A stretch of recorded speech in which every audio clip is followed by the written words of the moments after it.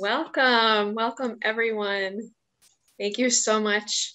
We are delighted to have you join us for the Interconnectedness of Plastic, Pollution, and Environmentalism, a Waterside Chat with youth activists, Bye Bye Plastic Bags, New Jersey, tonight. Just a thumbs up, make sure everybody can hear me. You hear me? Good? Okay, great. A few things to note before we get started. We will be having a question and answer afterwards, and there will be time for any questions you may have to be answered. If any thoughts come up while we're chatting, feel free to write your questions in the chat window, and we will read them in the order they are submitted during the question and answer session. I also want to remind everyone to please mute their microphones and to please keep them muted throughout the chat. My name is Rachel Dawn Davis, and I am the Public Policy and Justice Organizer for Waterspirit.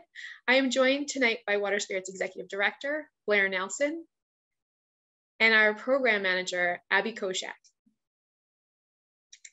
Waterspirit is one of several ministries in New Jersey established by the Sisters of St. Joseph of Peace.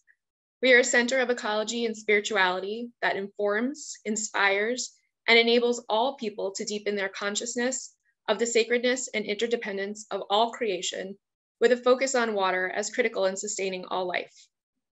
Waterspirit presents a variety of programs, including weekly meditation sessions and seasonal equinox and solstice celebrations, such as the one this Friday, June 18th, coming up, register, and also advocates in partnership with others for clean, safe water for all and a just transition to renewable energy sources. Today, we have the pleasure of speaking with youth activists Purva, Bommireddy, and Aarush Rompally from Bye Bye Plastic Bags, New Jersey. Welcome. Bye Bye Plastic Bags is an NGO driven by youth to say no to plastic bags. They envision a world free of plastic bags and where the young generation is empowered to take action across the globe. Their mission is to empower people to do what is right through education, campaigns, and political meetings. Start making that difference one bag at a time is their credo. So again, welcome. I'm going to jump right in because I know we have so much to cover. And so right off, we're going to start with, as most of us know, plastics are currently the most visible and measurable threat facing marine life, far more than any other environmental problem. Can you talk about the Bye Bye Plastic Bags organization and how the New Jersey branch got started? Where do you see the Bye Bye Plastic Bags movement in the greater realm of plastic bag reduction? Yeah, thank you so much for the question. And I'm so excited. And thank you so much to everyone who's listening today. I think this is a really, really great opportunity for conversation. And I'm so inspired by the mission of Waterspirit. So thank you so much for having us today. But yeah, Bye Bye Plastic Bags is really a global movement of youth raising awareness about the impacts of plastic pollution and working to ban single-use plastics. And I really like that you mentioned that plastics are like both visible and a measurable threat, because that is really sort of what was the foundation for me to and my friends and family to start and found the New Jersey chapter. I mean, plastic pollution is such a visible and in-your-face issue that you can't walk away from, and it's really hard to avoid, unlike some more subtle issues for wealthy people to notice, like climate change and its effects. It can be much more complex to understand.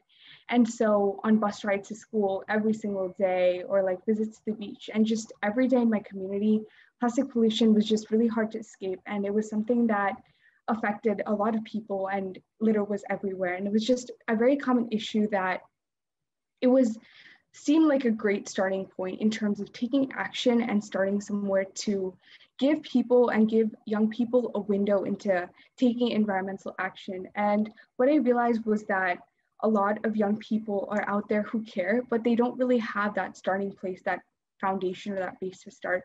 So I really hoped that Bye Bye Plastic Bags and the New Jersey chapter could be an outlet for young people to start getting involved, learn about plastic pollution, start exploring how intersectional it is, and continue to take their advocacy much beyond plastic pollution, because it is one of so many different environmental issues that are plaguing our planet, and then be able to become change makers for the rest of their lives, because we are the future generation and it is in our power to create change.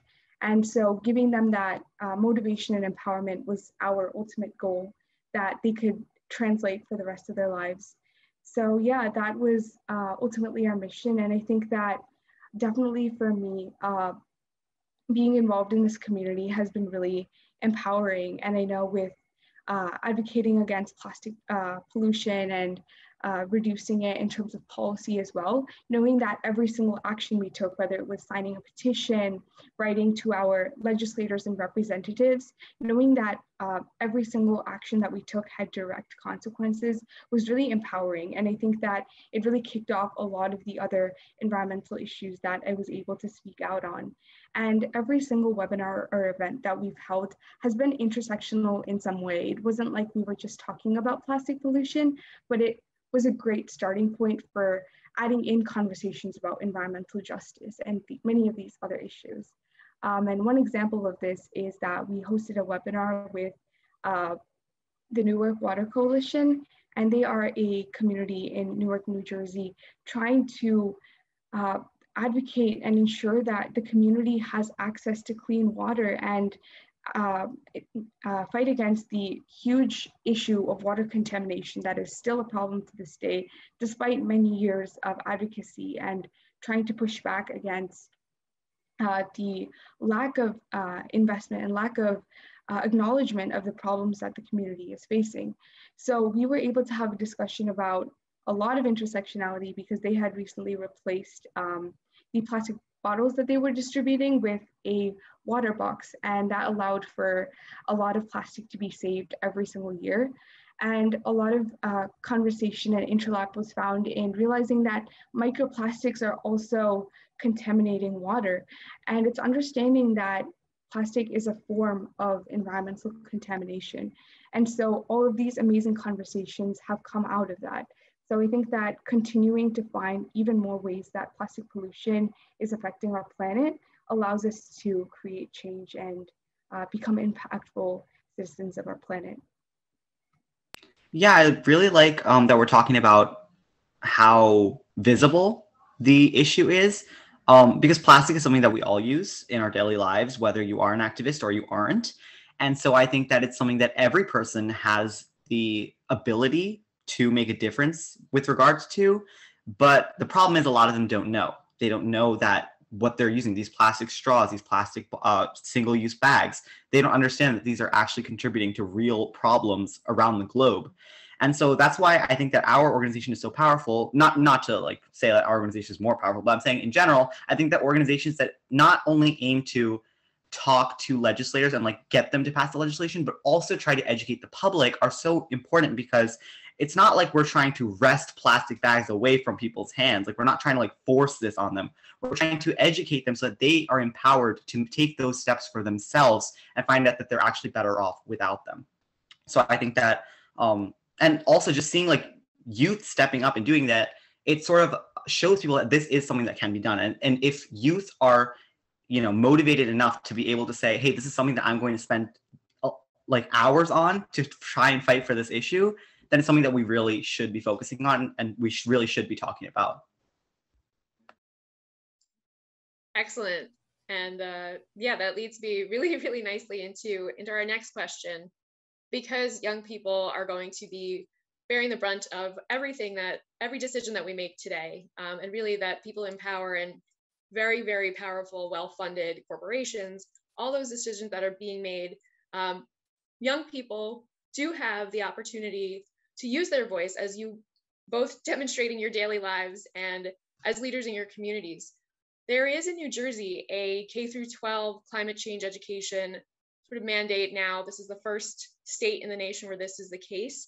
What are your thoughts on that? Just, you know, understanding your own experience and then thinking about you're going to be graduating very quickly, or you're moving on very quickly throughout the school system.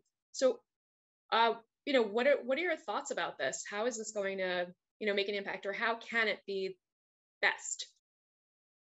I mean, I think that when I first heard about the K-12 climate education mandate, I was really excited, because I was like, they're finally going to be talking about this. This is something that's actually impacting our lives. And yet it's in none of our schools. Like, people are graduating without even knowing about something that's literally going to affect them in like 20, 30 years. So I was really excited, but honestly, even though it's come out, I don't feel as though, like, I feel that climate change has become more of like a passing thing. It's like, yeah, climate change is happening. It's a politicized issue. Like, that's really the context that it approaches in. Whereas it really should be approached as, what can we do about it? You know, how can we act now to fix it? You know, it shouldn't be approached as something that's just a fact of regular life, but that's how I feel that it is approached in many classrooms. And I think the reason for that is that there just isn't enough focus. Even with the mandate, schools aren't willing to invest more time in educating about the issue. And I think that's something that really needs to be addressed, because this is an issue that, arguably, like, sure, we learn trig, we learn bio, but this is something that we are actually going to have to face and come to terms with. And so you could argue that climate education is more important than anything else schools might have to teach us. And there are many ways that climate education could be mixed into like classrooms without, you know, inhibiting other subjects. You know, one example would be physical education. You know, a lot of kids don't like running around with a ball playing a sport. So why not encourage them to spend more time outdoors, go hiking, do something that really gets them in tune with nature and makes them understand why it's worth protecting and worth fighting for.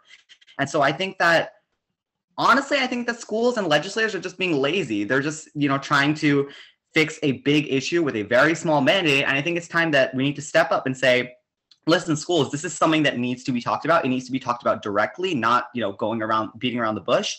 It just needs to be talked about. And more than that, it needs to be extended to show kids that they have a responsibility and they also have an opportunity to act on climate change. Not just climate change, but any environmental issue.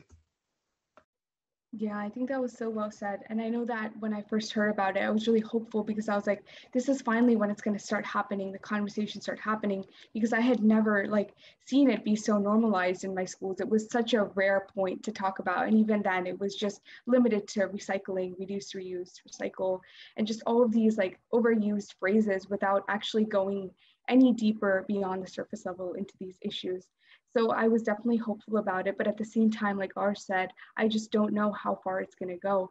And it's like having the legislation is great, but as long as it's not implemented, not many of the changes might actually take place. So starting to see some of the changes take place is definitely exciting and makes me like feel a little bit more hopeful. And one example of this is, I know in my sister's class, they actually, for math, she's doing Algebra 1, and they were able to create solar ovens using like pizza boxes, cardboard, aluminum foil, and just a bunch of things. And they were able to like test how it was improving the heat transfer abilities of water, and also understand the topic that they were learning, which was conics.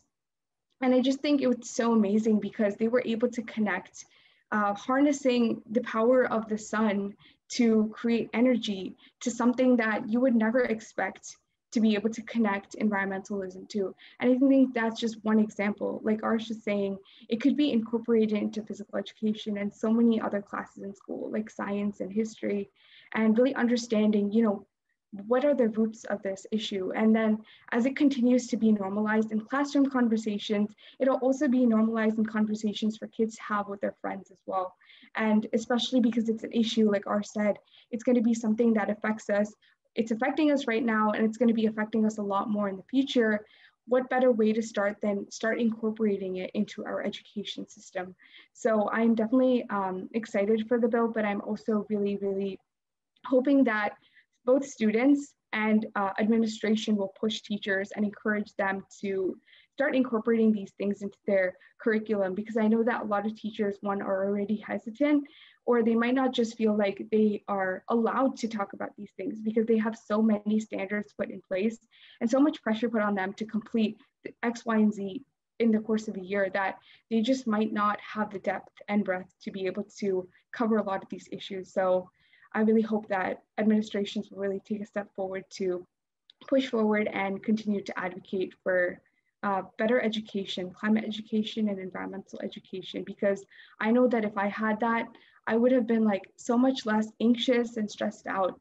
And I think eco-anxiety is something that young people are also dealing with on a regular basis. We see these news headlines and information about, you know, in 10 years, like climate change is going to ravage the planet and destroy the world as we know it. Like, nothing is going to be the same again, and like the damage that's going to be created is irreversible. And it just seems so overwhelming, like we can't do anything about it. But I think if we had education on solutions and how we can have careers in these areas, a lot more kids would be encouraged to learn more and also pursue it in the future. So I think that education is like one of the most powerful tools to create change. Yeah, and because you brought up eco-anxiety, Purva, I just want to like add it, like we've seen the world change, like we're seeing the world change right now. And so just the fact, because like, you know, from childhood, we're sort of like in this bubble. Like we don't think that anything we do can have that like long lasting consequences, but like we're seeing the world change right now and we know it will never be the same. And so I think just the pandemic itself has also shifted and, you know, made eco-anxiety more of a real thing. Because like if the world could change so much because of a pandemic, then how bad is it going to be when climate change really hits? You know, so I think that that has also been exacerbated by the pandemic. Yeah, well said. And thank you so much for those contributions because, you know, as we recognize, we do offer eco-anxiety support at Waterspirit, that you will be best off if you are prepared with solutions in hand, with tools in your toolbox. And we hope that, you know, that will only grow. And again, just thinking about the massive problem and the sort of powerlessness youth can feel. Are you seeing any programs that are working to stop larger corporations to stop using plastic? And how are they being held accountable for their plastic pollution? Is that something you're looking into?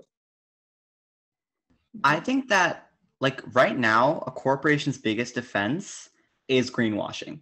You know, we see like companies try to brand themselves as environmental, but in fact, they're exaggerating. It's just an exaggeration to try and make themselves seem like they're saving the planet when really they're not doing anything. So like you see that especially with fast fashion companies, you see them say like, oh, this was 100% cotton, but you don't consider how much water was needed to make those jeans. And it's just like, I think that's really what corporations are relying on to fool the public. And in that regard, I think it's our legislators' job to sort of crack down and say, hey, you need to be more responsible. Like those are the two like areas, government and corporations, you know, business and, you know, legislation. And both of them have the power to influence one another. And so I think that if legislators started cracking down on corporations and saying, hey, it's not okay for you to make more money by taking advantage of the environment, corporations would have no choice. They would have to, you know. And also I think there's a certain amount of public awareness that needs to be, you know, uplifted. You know, people need to be educated about the fact that, you know, these companies aren't actually green. They're just telling you they are, and you're just going along with it because you don't know any better. It's not the people's fault that they don't know these things. It's, you know, they just don't know. And so I think that that's another reason why we need organizations that educate people about these problems and bring them to light, because otherwise you're letting corporations get away with basically lying to the masses and encouraging them to buy more and more of these products that are actually harming the environment. Yeah, I definitely agree with that. And I think that aside from like just one organization or a group of organizations working to hold these corporations accountable, I think it is a lot, just like an entire community of people, activists and young people that are doing just that. We saw like the movement of climate strikes happening around the world. And a lot of that was all about holding them accountable, demanding action and making ourselves heard. Like, we're not going to stop. We're not gonna just like back down and just like be cleaning up litter in our neighborhoods. Like, this is a global effort and we need the companies that are accountable. You know, there's like 100 companies that are responsible for 70% of greenhouse gas emissions. Like, we see and recognize that you are part of the problem and your greenwashing efforts aren't going to like stop us or make us believe otherwise. So knowing that there's like a large uprising of young people that are like holding these companies accountable is something that has encouraged me to learn more and driven me to care more as well. And there's an organization called Polluters Out that's dedicated to specifically holding these companies accountable for their actions. And I think alongside greenwashing, with which so many people have like been fallen into the trap to believe that some of the companies contributing to fast fashion and other huge environmental problems are actually have these environmental sustainable like clothing lines and things like that.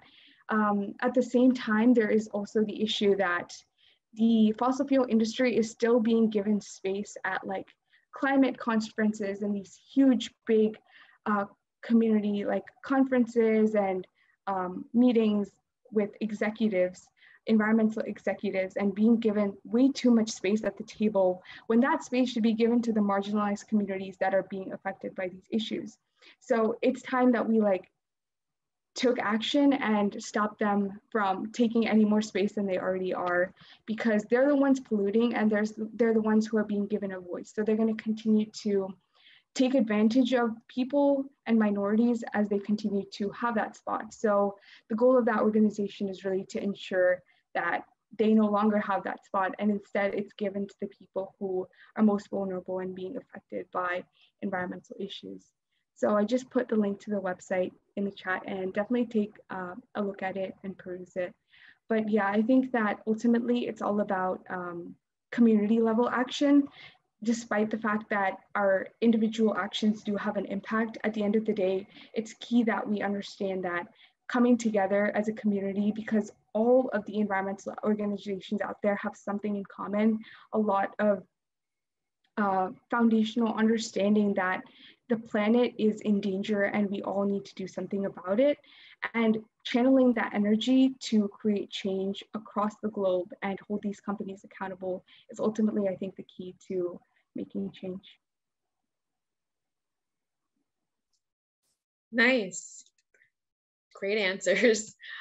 Really just thinking about all of the consumption that we do and the information that you had mentioned that people consume. And I'm just wondering, for you personally, how do you think the reduction of plastic correlates with spirituality? How can people benefit from connecting with their spirit at this time? Yeah, so I think for me, definitely, I feel like overwhelmed with school or just like a lot of things on a daily basis and like all the time. So finding spirituality and finding time to be outdoors, to be just among nature, frequently has like helped me in so many different ways. I feel like sort of connected with the energy that like we find in every single corner of our planet, you know, in listening to the fact that there is so much life out there beyond just my computer screen after like 6 hours on a Zoom call is just so relieving and relaxing. And I think that, you know, having those natural, beautiful places to go to is such a blessing, and we are starting to lose that. And that's something that I'm really afraid of, and spirituality allows me to remind myself of how important it is that we continue fighting and continue protecting it. So it's really an ongoing cycle of, one, taking the action, and then two, understanding that it has an impact and that we are going to be able to protect our future and future generations and give them the pristine planet that they deserve to have. And what makes me really sad is that it is the most marginalized and vulnerable communities that may least have the ability to access that spiritual place in nature, because they are often the ones that are built along the fence line of a industry or forced to deal with air pollution and so many huge environmental problems. And they are missing out on a lot of the wonders that our planet has to offer. And so a lot of the times when I do get to go out and explore nature, I feel so blessed and so grateful to have been given that opportunity. And I want to do everything I can to help make sure that others have the same. Yeah, I think that was a beautiful answer, Purva. For me, my earliest like memory, if you like just said the word environmentalism and you asked me what I thought of, it would be me sitting in the auditorium of my second grade school watching a play about Earth Day. And when I think about that now, it just seems to me like a parody of environmentalism, because the more that I have engaged with environmental groups like Bye Bye Plastic Bags and Waterspirit and Green Amendments for Generations, the more that the outside has felt like more real, you know, especially in a time when we're viewing the world through a computer screen and nothing's like everything seems artificial. Just going outside and being able to sit in my own backyard and hear the bees humming and just smell fresh air is a blessing, you know. And I think that when, you know, you get discouraged and you start like getting overcome by eco anxiety and all those things, you just need to consider, how hard are we willing to fight to protect these places? You know, what would it be like if the world really was confined to a computer screen and we had nowhere else to go? And so I think that's really where the spirituality lies for me, because the more that you fight for the earth, the more that you realize there is to save, and the more that you aren't willing to lose.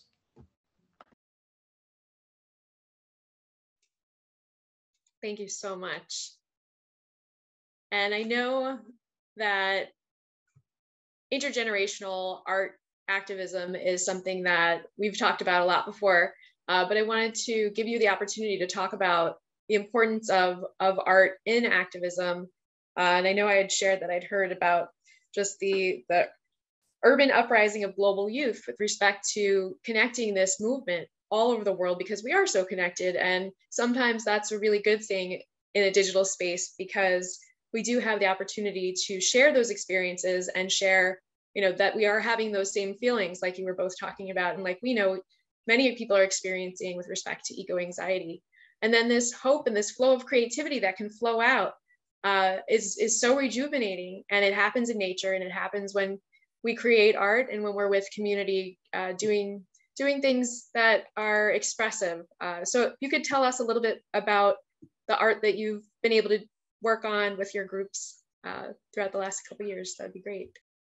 I mean, I know that Bye Bye Plastic Bags is currently collabing with Megacyphe, who also had his own Waterside Chat, which was amazing, by the way, so go check it out. But we're actually collabing with him to produce a song and/or album.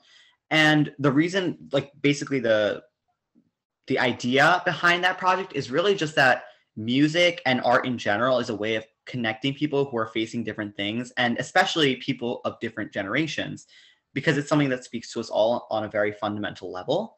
And it just makes the issues so much more palatable. It's so much easier, or maybe not easier, but it's more accessible to, the information is more accessible when it's given as something that we can all connect to or relate to, something that we experience in our own lives, than if it's just presented as like nuggets of fact, because those are hard to swallow, you know, and they're hard to really feel, because a lot of environmentalism is about feeling. It's about wanting to save the environment. You can't be an environmentalist and not care about the environment. So it's not just about, you know, we need the earth because we'll die without it. It's like we want to save the earth because we deserve an earth that is beautiful and that, you know, isn't just sufficient, it's more than sufficient. It's everything that it was and everything that it needs to be.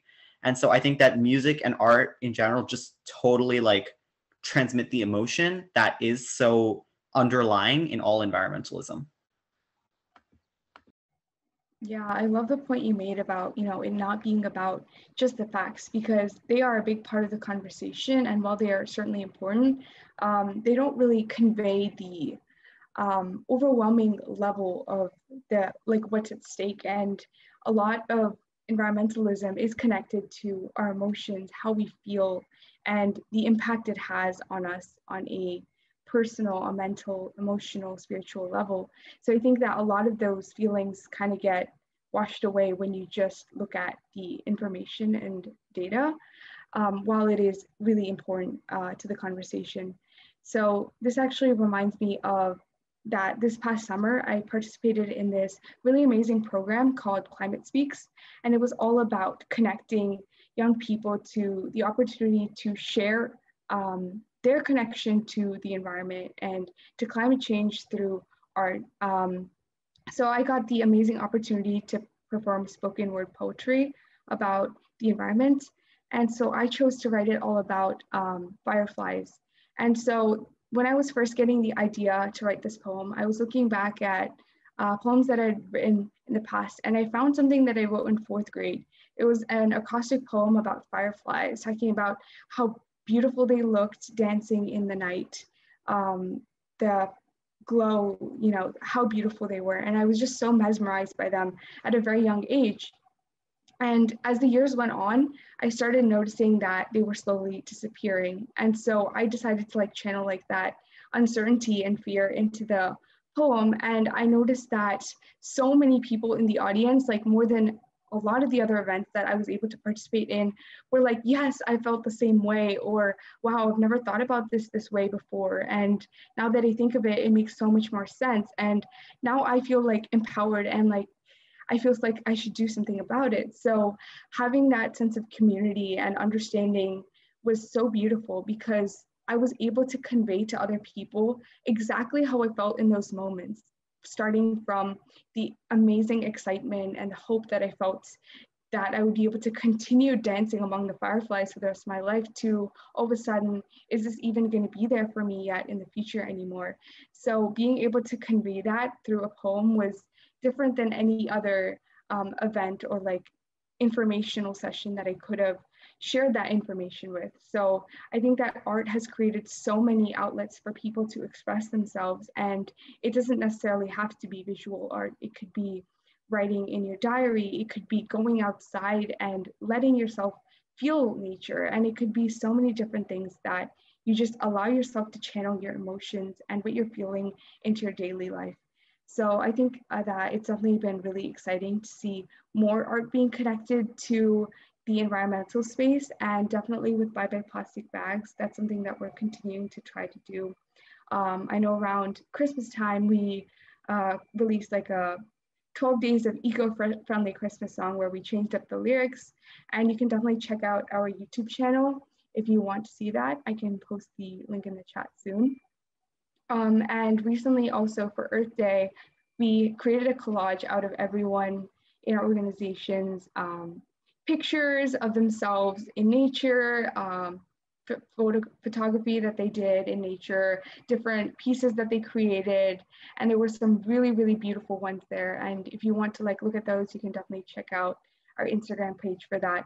But yeah, it's just been really, really exciting to see how young people are able to like channel a lot of the wonderful, wonderful things that they've created into environmentalism, and understand that whatever projects that they're working on don't have to be like separated from environmentalism, but that they can also use the fact that they care so much and channel it into their art.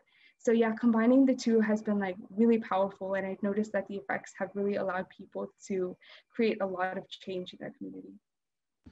Yeah, and I also want to add, we also had, during our fast fashion webinar, we had like a fast fashion runway like show kind of, and it was like a contest.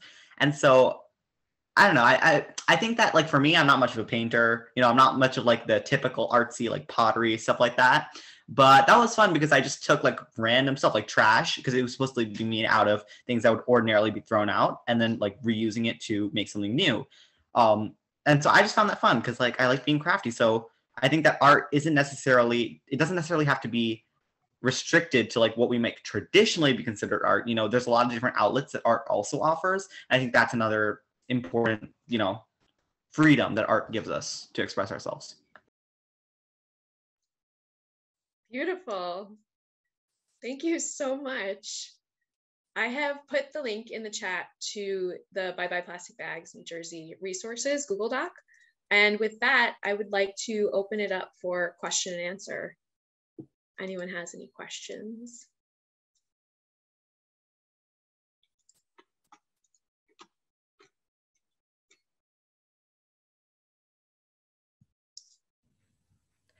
I have a comment, not a question. And before I get to it, I do want to say a big thank you to you both for being here. I mean, your passion for what you do and for this planet comes across very clearly, as well as your clear-sighted analysis of the situation that we're in and the kind of action that we need to be taking. So I really appreciate your perspectives.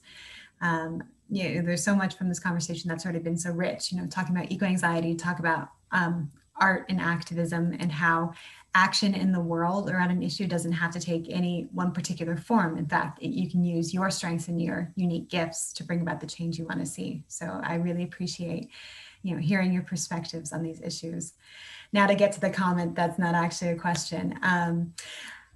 It's an invitation to continue the conversation around corporate responsibility and around plastics, including greenwashing or not. I was recently catching up on the United Nations high-level debates on the ocean, which just happened earlier this month. And during those talks, I learned about a movement that's building toward an international plastics treaty.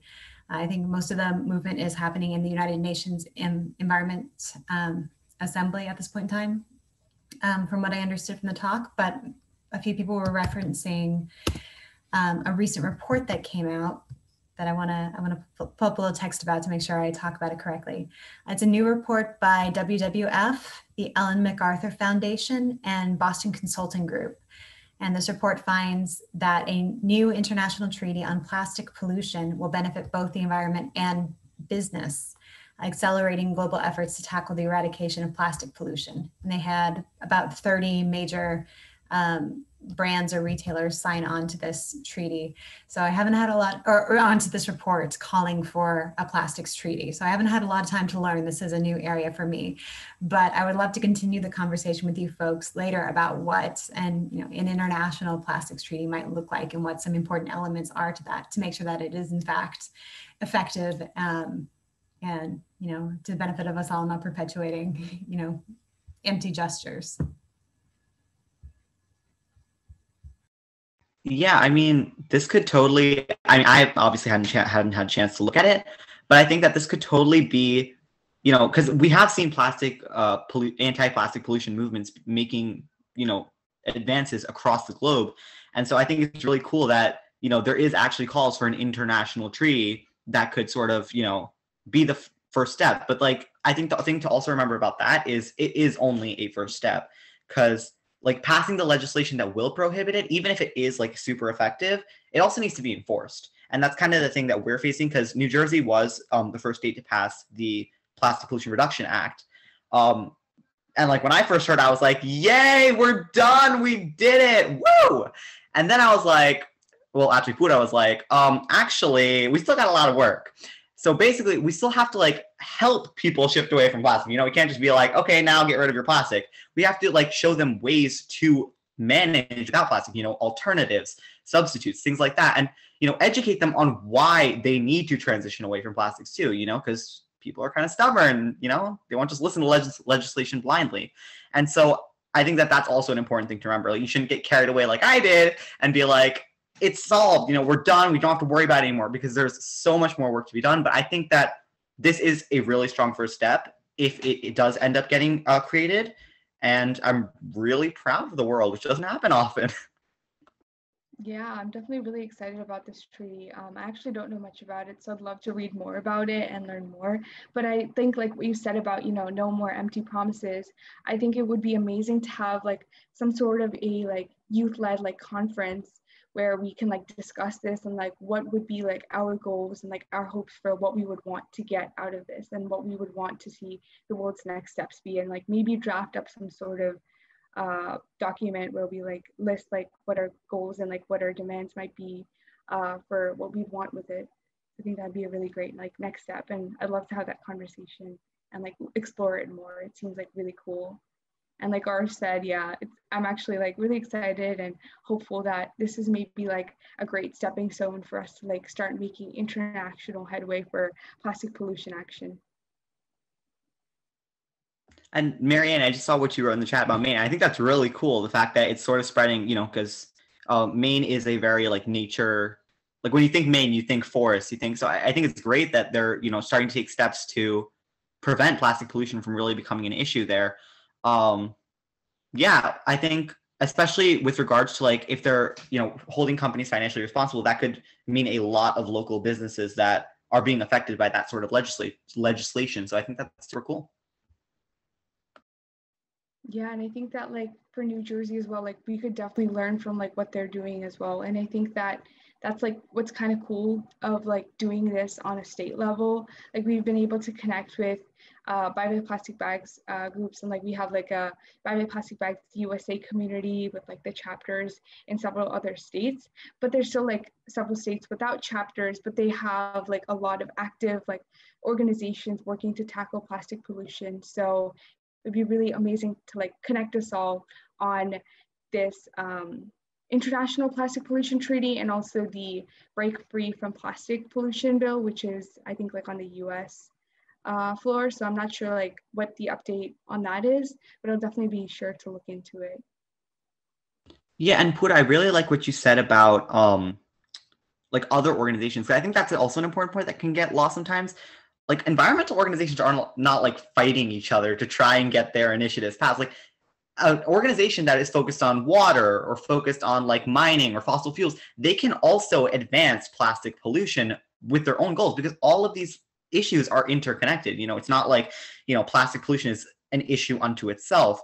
You know, everything is connected, especially in the world of corporate and government. And so, you know, collaboration between these groups, which have different missions, which is very successful. We are seeing success when these organizations come together and say, hey, we just at our core level, we want a protected environment. You know, whether that means plastic pollution, whether that means fossil fuels, we just want a protected environment. So I think that was also a really good point that Purva raised, that it's not just, you know, bye plastic bags, it's also other environmental organizations that are stepping up and saying, this is also a problem that we need to solve.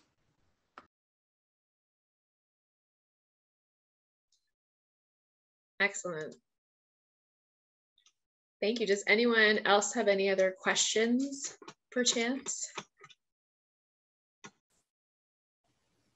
I have a question for you guys.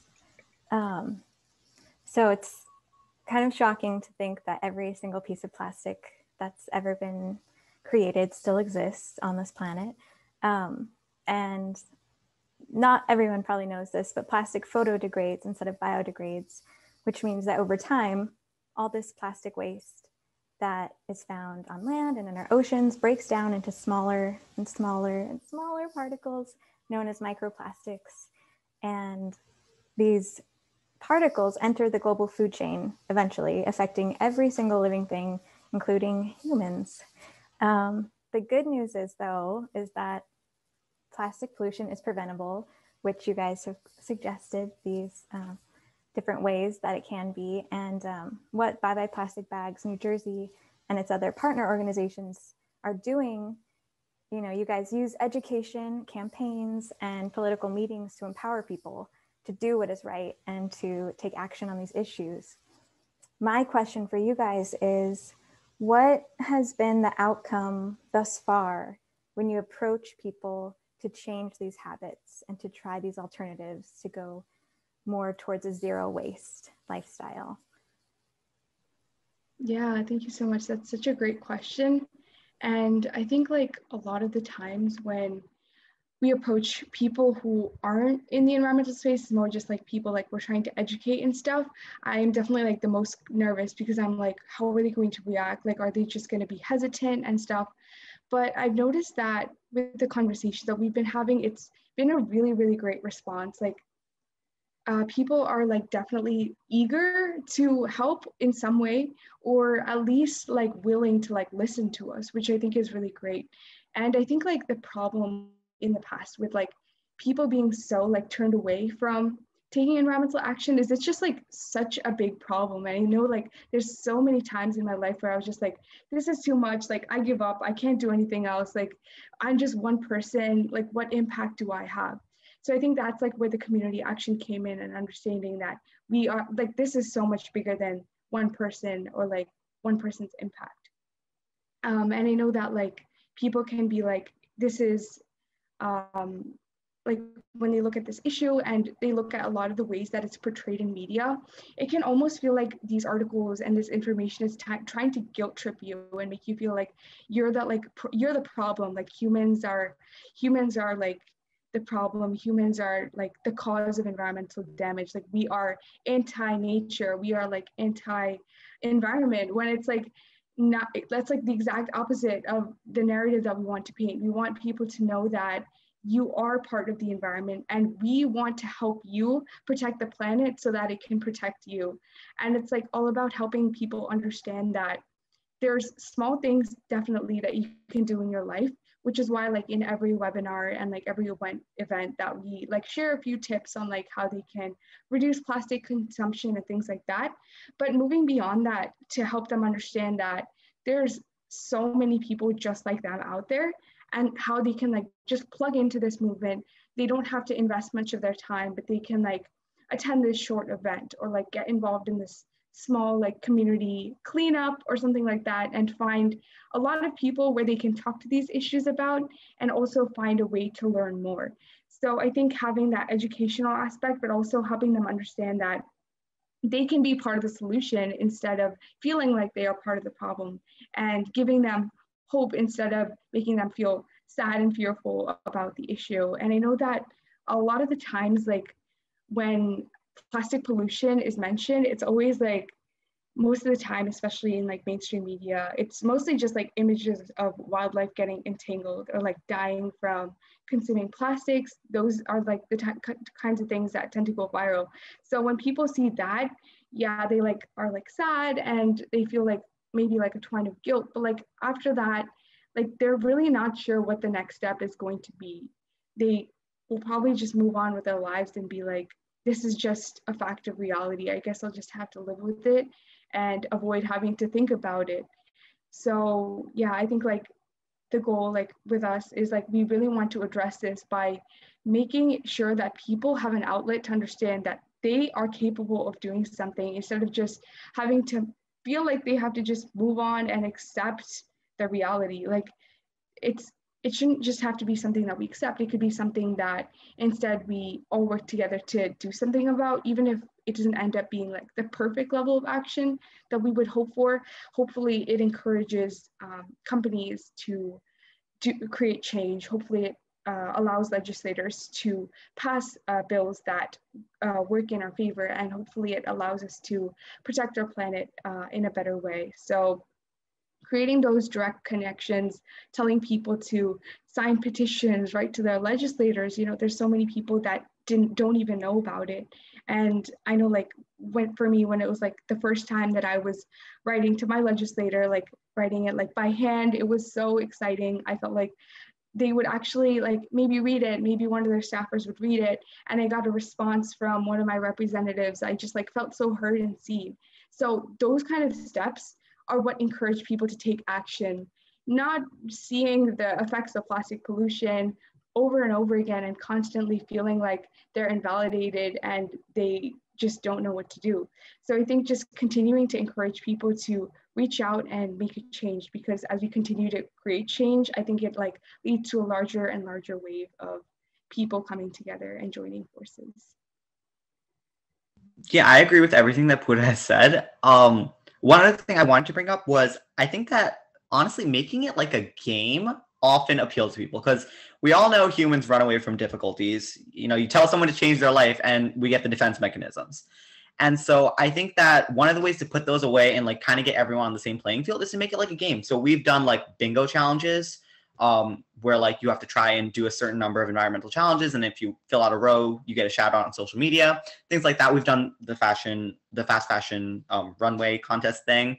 So I think that those are really effective, because it sort of dulls the issue and makes it more about having fun. As that sounds weird, but like it makes it more like a game. It makes it seem less like reality, like in your face kind of thing. But then as people keep on doing that, they find that they've become habits, and they find that they're automatically more conscious, you know? And so like those games kind of promote the same kinds of thinkings that we're trying to instill in them through education.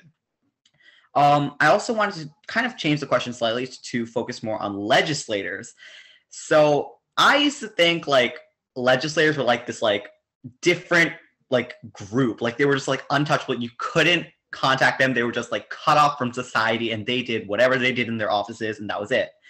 But then I got involved in environmental, like even like Purva was talking about how she sent a letter to her legislators. I did one of those too, but I completely was like, I felt like I was writing to like, you know, I don't even know, like some like higher being. Like I was just like, they will see my letter and maybe they'll read it, and maybe I'll be lucky enough to get a response, you know?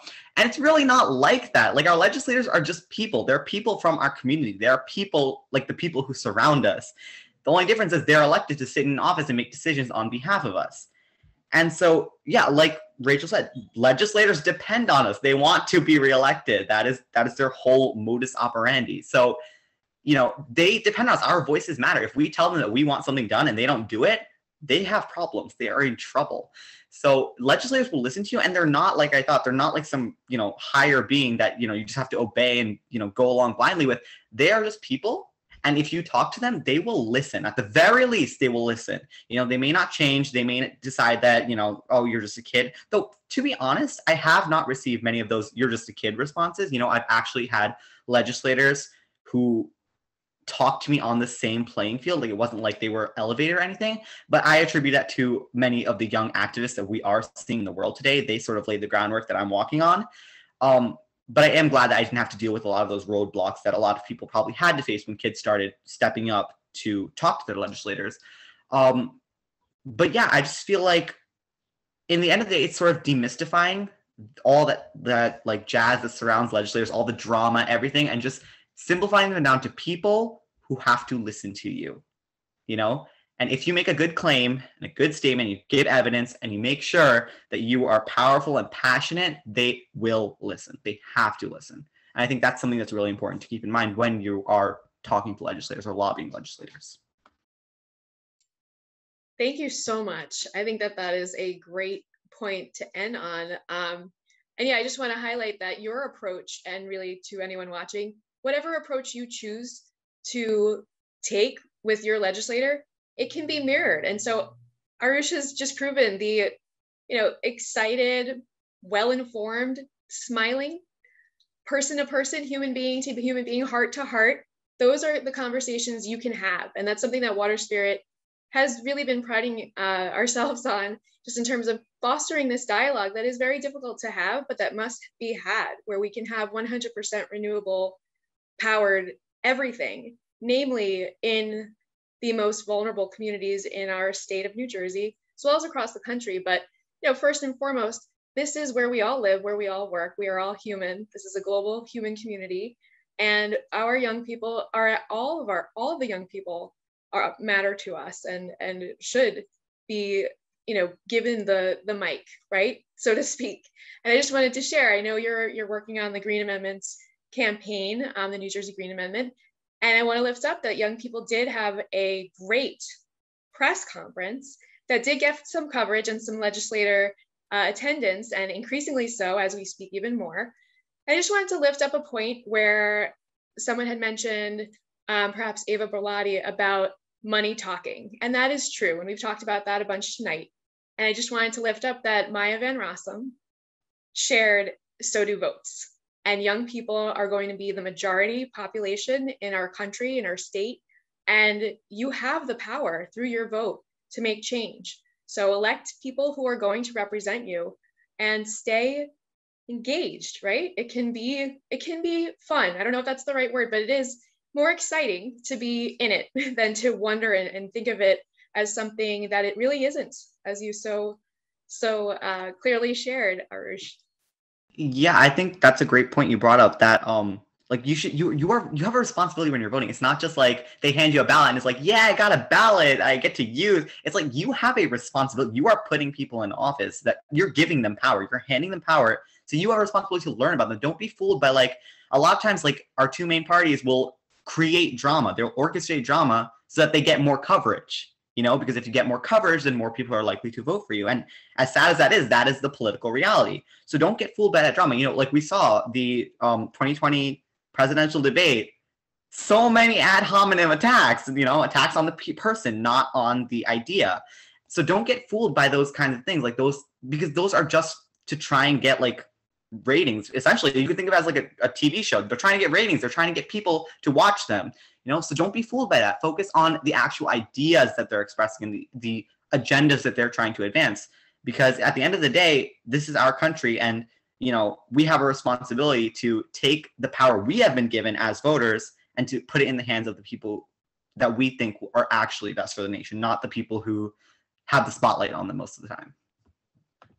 Yeah, and I also wanted to add, like, just the importance of, like, not just participating in the national election, but also the importance of local elections and how important they are in terms of, like, how they represent your community and how many of the decisions they're making in terms of the environment and just in general in terms of your health and your community, that they're going to be making for you. In fact, like, maybe even more than the national government.